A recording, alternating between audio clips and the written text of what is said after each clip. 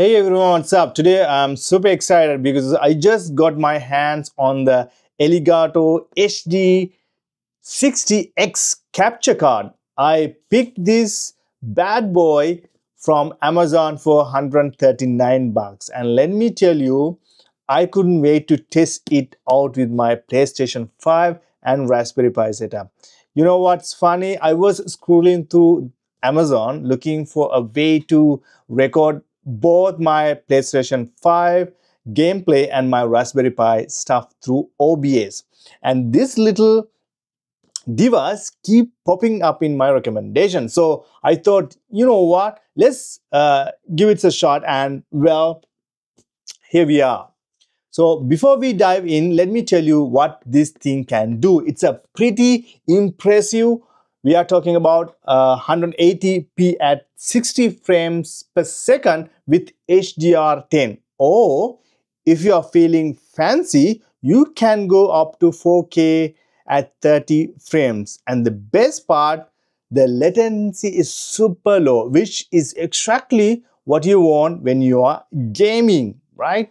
So listen, I know there are a lot of capture cards out there, but I'm going to show you exactly why this one caught my eye and whether it's worth your money. Well, we're going to test it with my PlayStation 5 Raspberry Pi setup, and we're going to do OBS recording so you can see how that is. And I'm going to show you another clip. I'm going to upload the clip so you can take a look. And I'll show you how easy or not. So it is set to everything up, and you can get idea if you like this or not. So stick around because I've got some real testing coming up. No fancy editing, just straight up real results that you get if you bought this yourself. And trust me, you're gonna want to see how this perform with your PlayStation 5 and Raspberry Pi setup. All right, let's open this up and see what we got. First of all, packaging. The box is sleek, compact, and has a premium design that aligns with Elgato's branding. On the front, we see some highlights like 4K 60 HDR pass-through, 180p 60 HDR capture, and compatibility with PS5 and Xbox and other consoles. Side panels, we have two side panels. One side, it emphasizes the co-friendly aspect of the product, made 60% repurposed plastic with plastic-free packaging. You can see in here, there's a great step toward sustainability. On the other side, we see some key features: highlight frame rate pass-through, ultra-low latency, HDR10 capture and tone mapping, audio input, and USB 3 interface. It's nice to see Elgato focusing on performance and versatility. So moving to the back, it's packed with details. As you can see, so there are some highlights. So pure pass-through, you can see in here, pure pass-through for playing high resolution like 4K 60 or high frame rates like 180p 240. And we can see in here, smooth gameplay with support for VRR, variable refresh rate, to eliminate screen tearing. Look at this, flashback recording to retroactively capture moments, perfect for gamers who don't want to miss anything. And you can see integration with Elgato's Steam Deck for added controls in here. I want to show you something here. So in here, say stream record all content without watermark and the time limit. So you don't get any watermark or any time limit, so you can capture anytime how long you want. That's also cool. So there's also a clear illustration on ports: HDMI in, HDMI out, and USB-C an audio input, making it straightforward to understand how to connect it. The size, you can see. I'm going to open the box. I'm going to show you the inside. So let's go ahead and open this box now. Okay, before I just open, I want to show you one thing quickly. In here, if you really care about the dimension, you can see the dimension in here and the weight. So you can get a good idea. Also the system requirements. You can see Windows 10. Actually, I have Windows 11, so that's fine. Mac OS 11 or later. And look at the system requirements. 6th generation Core i5. So it says better. NVIDIA GeForce GTX 10X for better. So for at least you need 4 GB of RAM. So you need an internet connection. So those are the minimum requirements to get this thing going on. So now I'm going to open this box. So I'm going to put this away. Just open. We take out the box.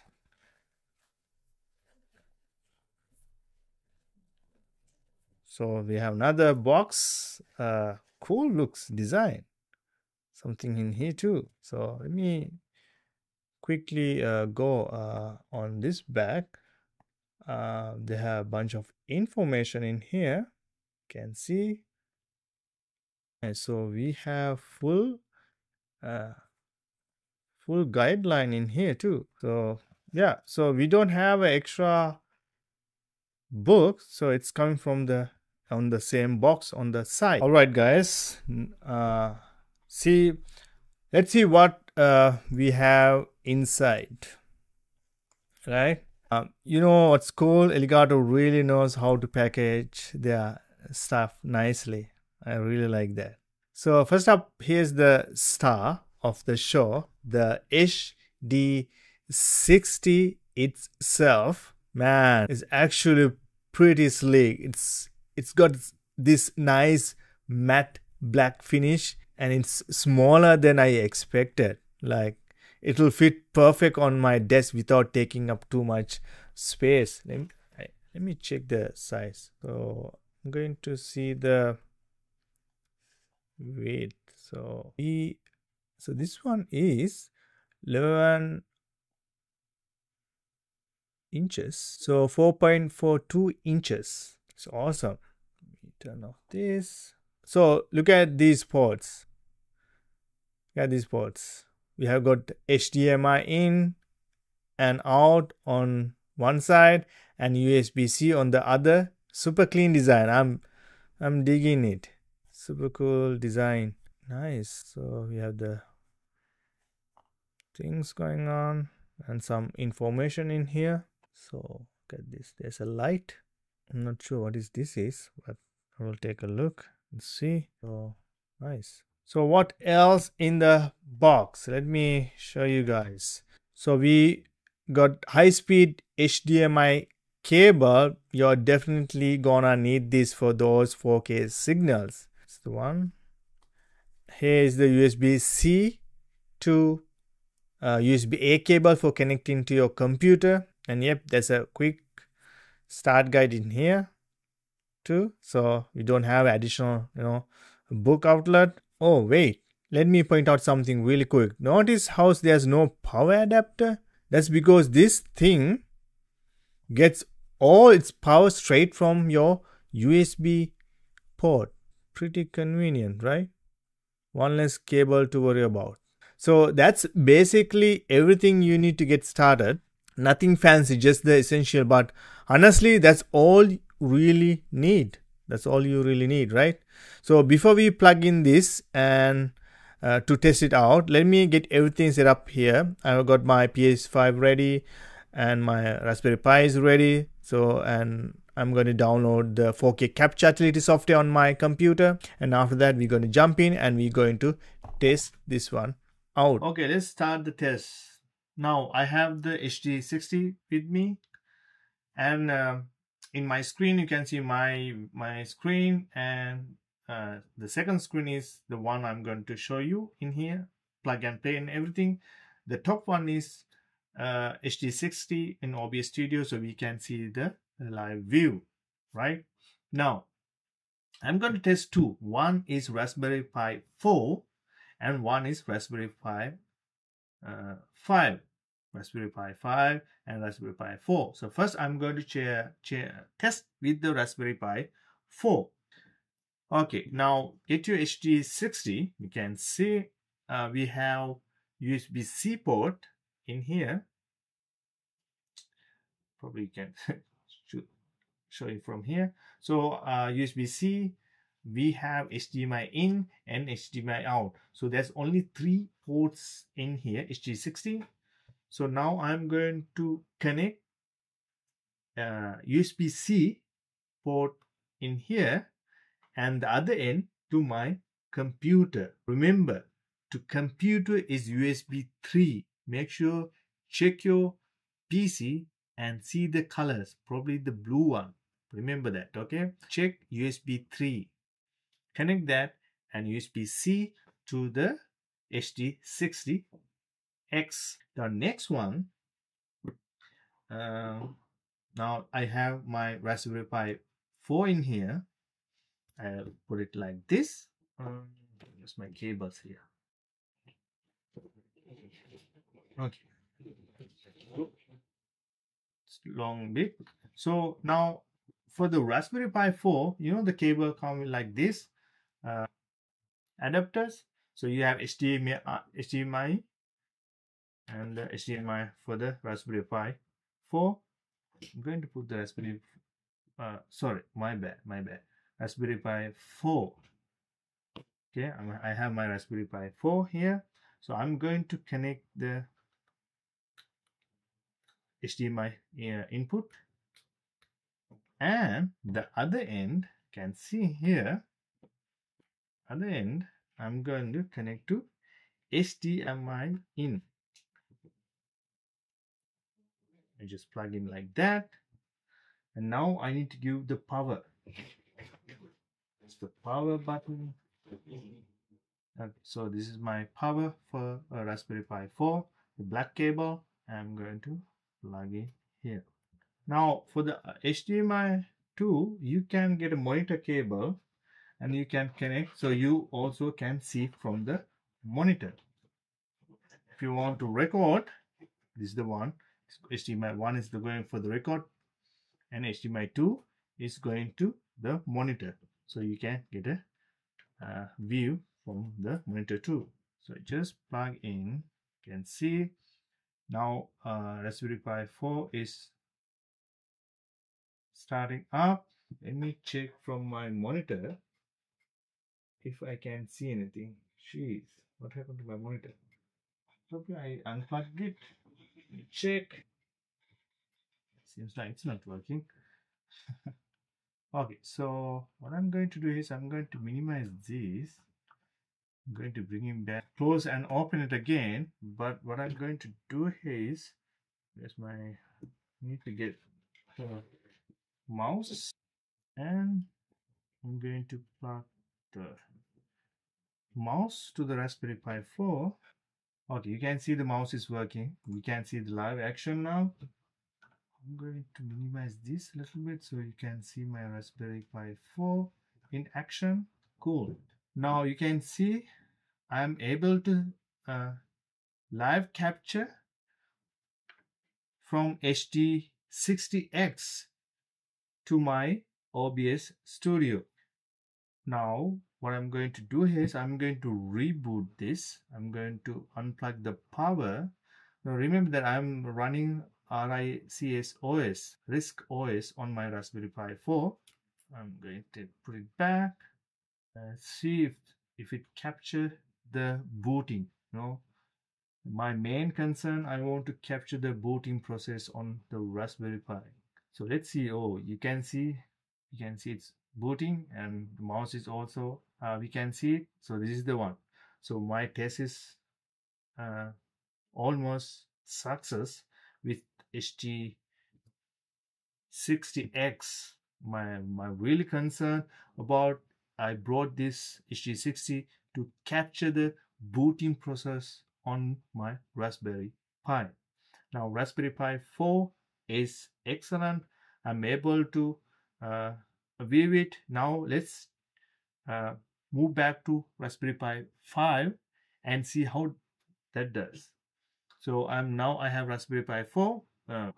Keep forgetting Raspberry Pi 5. So what I'm going to do is I'm going to unplug the 4. Now I'm going to put this away. Oh, this is Raspberry Pi 5. What I'm going to do is I'm going to first connect the mouse, the black power, put it away, because the Raspberry Pi 5 come with a white cable, white power. So make sure you put the right one or choose. You need to unplug this. I need to plug the monitor, HDMI cable, right? Now plug the power. Now in the Elgato signal, it should pop up my Raspberry Pi 5. You can get a rainbow color. Let's see. I want to see the, yeah, we can see the terminal, the booting screen is also success. That's what I want. When Raspberry Pi booting up, I want to see the terminal. It's not about only the Raspberry Pi OS, it's all about all the operating system running on Raspberry Pi. I want to capture that. So it was successful. Let me see if mouse working. Yes, I can see the mouse is, can click here. Yeah, see, so everything looks perfect. Okay guys, my main goal here was pretty specific. I want to capture the Raspberry Pi boot process, which can be pretty tricky to record, and guess what, it worked perfectly. Now here's something interesting. I didn't actually need to install any Elgato capture software. All I used was OBS Studio and it worked like a charm. Since I'm running NVIDIA graphics card, I just made sure my drivers were up to date and everything ran smoothly. Quick pro tip, make sure you are using USB 3 port for the HD60X. This is super important for getting that clean capture. I learned this is hard way, so I'm saving you some troubleshooting time. Remember that. So as you can see here, the boot process is captured perfectly. The quality is fantastic and there's no lag or shuttering. This is exactly what I was hoping to achieve. Now I have got something even more exciting coming up. We are going to test this bad boy with PS5. Make sure you subscribe and hit that notification bell so you don't miss it. If you're trying this setup yourself and run into any issues, remember these 2 key points. First, update those graphic drivers. Number 2, double check you're using USB 3 port. Drop a comment below if you have any questions, and I'll see you in the next video where we put the PS5 to test. Thank you.